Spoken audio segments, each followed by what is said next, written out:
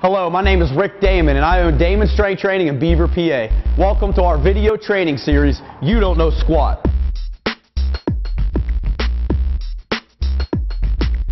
I'm here with Carissa Lambert and we are going to be demonstrating the hang clean from a power position. In our program, we have a few goals in mind. Number one is correct form, number two is speed, and to be as safe as possible.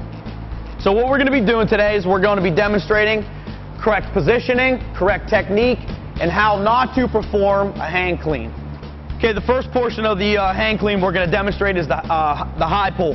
We always want to perfect this first before we get to the catch of the bar. So the first thing we're going to do is we're slowly going to push our chin away from our tailbone. We're going to set up here. When I clap, Chris is going to jump, elbows high, ready, go, jump. Good. So she resets her feet. Slowly, hold, jump. Good, elbows high. Good. Now we're going to get to catching the bar. So we want to maintain an athletic position. When she catches the bar, she's going to catch the bar high on her clavicle in a power position, athletic stance, feet underneath the hips. Good. To the knee and hold. Go. Jump. Punch. Good.